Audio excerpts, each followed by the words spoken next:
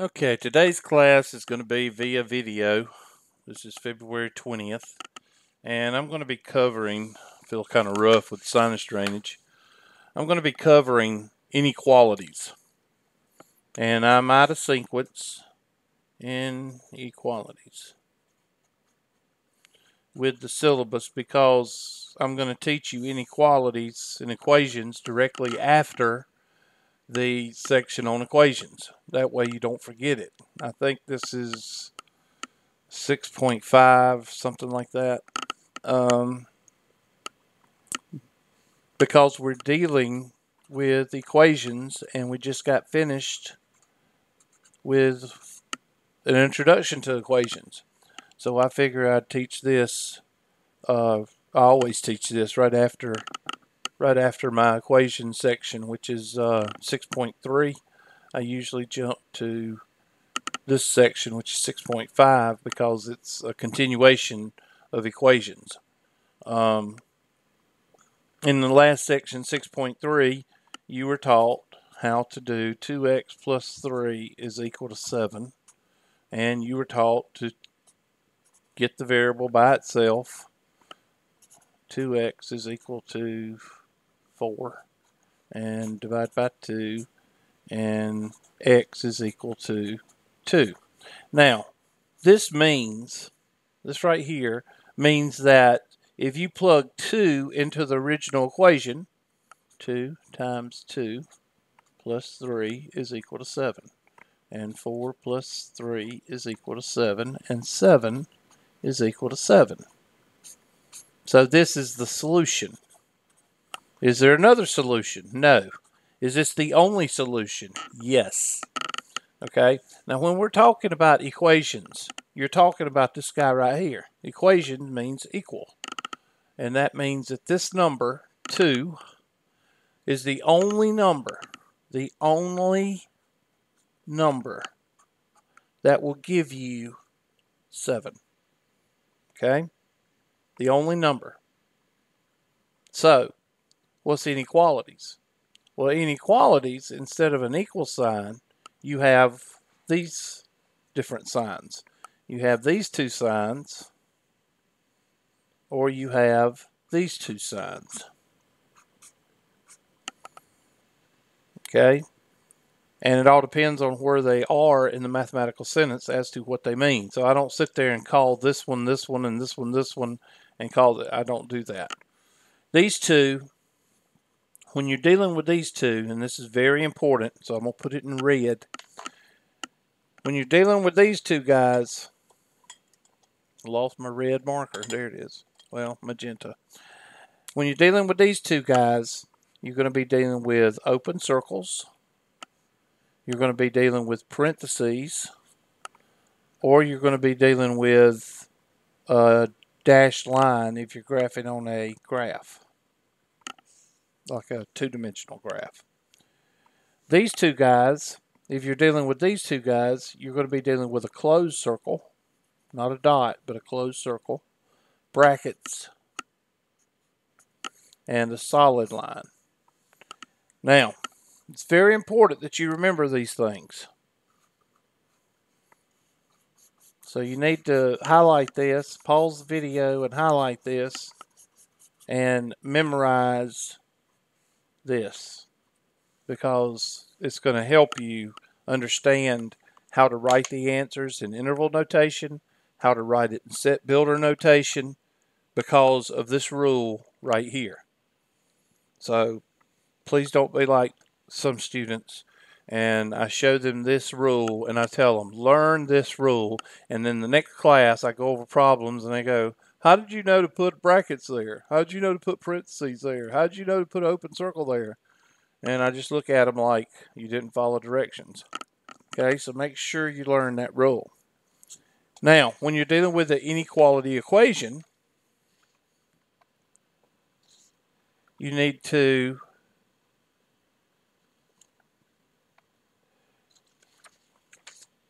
hold on just a second.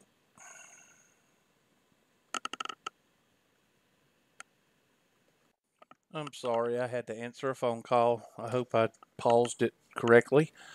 All right. So, as I said, you have to know those two things about the inequalities. And basically, everything is done the same as far as solving the equalities. Let's go with 2x plus 3 is equal to 7. Now, that's the problem we had with equalities. Now, with the inequality, 2x plus 3 is greater than 7. Now, notice I said greater than that time, because now I have a context of what this says. Hold on a second. This thing is not doing what it's supposed to do. It's supposed to be there. Autofocus. I could have 7 is less than 2x plus 3. So it all depends on how you're reading it. If I give you the word cat and I don't give you anything else, you can't understand what I'm talking about. You know that I'm talking about a cat, but you don't know if the cat ran, if the cat got run over, if the cat is eating too much. You don't know what the sentence is saying. Well, if I just give you this, you don't know which one's which. It all depends on the sentence that it's in. So I don't like teachers saying that this is less than or this is greater than. Well, this is less than. 7 is less than 4. Or I could say, or I'm sorry, 7 is less than 14. Or I could say 14 is greater than 7. You see what I'm saying? Or I could say 14 is greater than 7 right here, and 7 is less than 14. It all goes back to Jody and Susie. Remember me talking about this? If you take your daughter and son, Jody's the son and Susie's the daughter, and you take them to a park in Anderson, and Jody sits on the left-hand side of the seesaw, does he have to sit on the left-hand side of the seesaw if he goes to a park in Star? No. So this left-hand, right-hand thing that has been programmed into students is not correct. Remember, you have two objectives in algebra: to keep the variable positive and to keep it and to get it by itself. So 2x plus 3 is greater than 7. And I'm going to subtract 3, 2x is greater than 4. And divide by 2, just like you learned, and x is greater than 2. Now, this means that this is not a solution, but a solution set. In other words, there's a bunch of numbers that will work in this problem. Now, what I tell students to do is graph it, because if you graph it, it makes more sense. And 0, 1, 2, 3, -1, -2, -3. And I'm going to take my handy dandy magenta marker and I'm going to put a open circle at 2. Well, Hubert, why'd you put open circle? Because it's with this symbol. Open circle. That's why you got to learn this. And which numbers are greater than 2? Everything to the what? Everything to the right.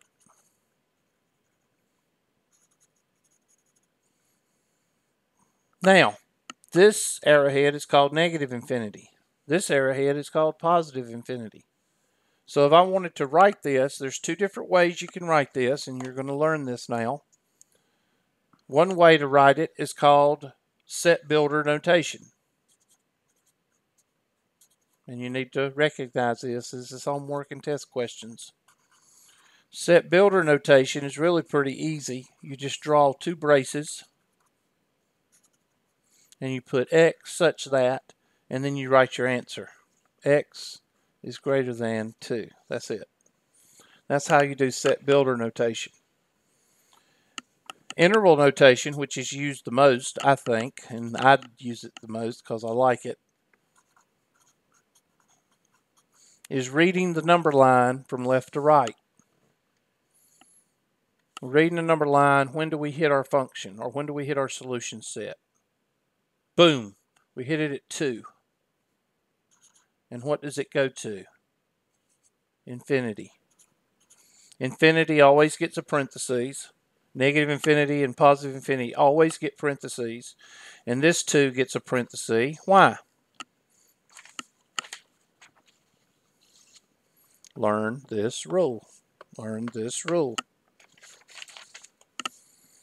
And that's your answer. And that's how you do inequalities. Let's do a nerdin'.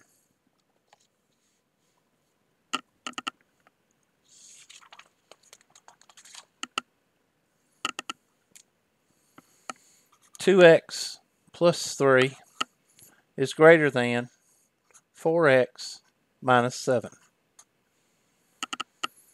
Okay, smallest bucket. Take it across the river. 3 is greater than 2x minus 7. Across the river.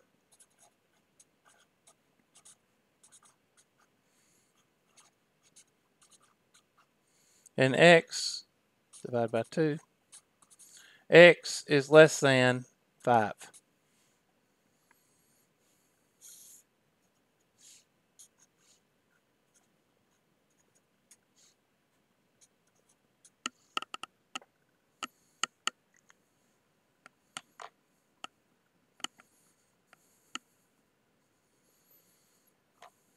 And we get a open circle. And what numbers are less than 5?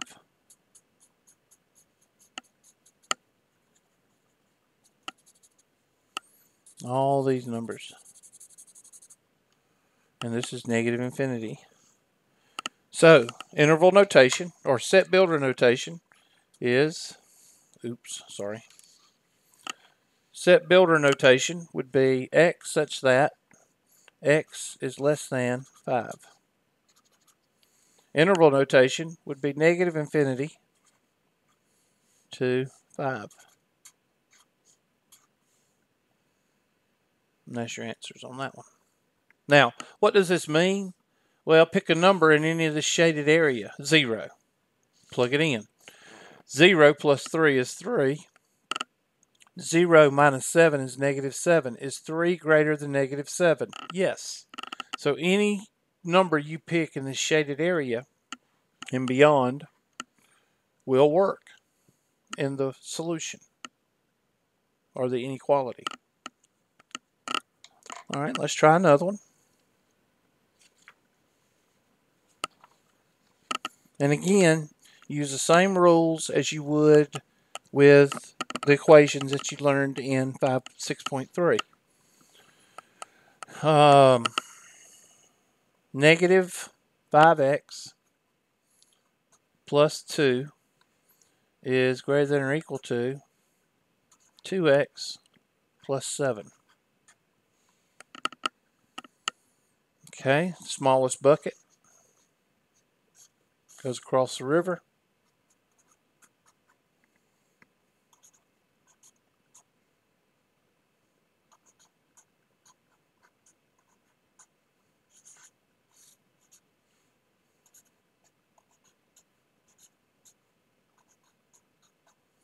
Two minus 7 is negative 5.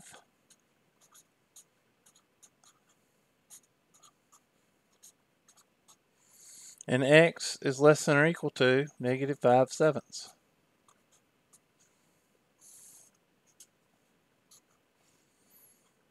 0, 1, 2, negative 1, negative 2. 5/7 is going to be around a half. You can do the math however you want to, but do it in a calculator. But 4/8 is a half. 5/7 is a little bit closer to a whole, so I'd say it's a little bit over a half. So it's right in here. But negative be right in here somewhere. And what kind of circle does it get? It gets a closed circle. Now, what numbers are less than or equal to -5/7? Everything to the what? Everything to the left. And of course, that's negative infinity. Oops. So, set builder notation would be braces, braces, x such that x is less than or equal to -5/7. Interval notation would be negative infinity to 5/7, -5/7, and it gets a bracket, and that gets a parenthesis. And the reason it gets a bracket, learn, learn, learn. Bracket, bracket, learn, learn, learn.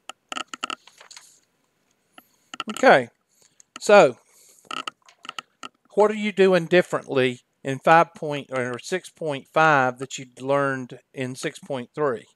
The only thing different that you're learning is right here. That's it. That's the only thing, because this, all this is 6.3. Learning how to solve equations. You apply the same rules that you learned in 6.3 to this. The only thing new, graph it, write it in set builder notation, and write it in interval notation. And that's basically 6.5, or whatever section is inequalities. Okay? There is one other thing I'd like to show you, and you can add this to your rules, is that sometimes your directions will say, and I don't care too much for this type of question, but I'm going to show you so you won't get confused. Sometimes the direction are going to say real numbers.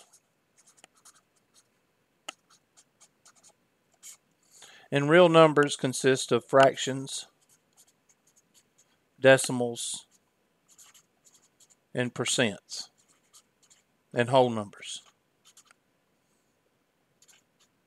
Okay? So that's why you shade. Shade the number line, and you shade the arrowhead, and you put a closed circle or open circle, depending on what. That's real numbers. That means all the numbers between 1 and 2, between 3 and 4, the decimals and the fractions and the whole numbers. But sometimes the directions are going to say integers. And when it says integers, you're talking about just whole numbers. And when it says whole numbers, you can't shade between the whole numbers. You have to use dots on the whole numbers like this. So this was a number line. And let's say this is 0, this is -1, -2, -3, and the arrow right here. Then all whole numbers would be dot, dot, dot, and then you put 3 dots right here. And then it would be all whole numbers. You can't shade the insides because it's all whole numbers. So those are two distinctions. Look at your directions. Most of the time it's going to be this. But there'll be a few questions, like integers, and instead of a shade, the answers are going to be multiple choice. They'll have dots. And you need to remember that also, because there'll be a couple of homework questions and you'll think the answer is a shade, but it comes out to be dots. It's still the same type numbers, but you can't include the decimals and fractions that are in between the two numbers when it says integers. Okay? So work on that homework for inequalities, and I will see you Wednesday.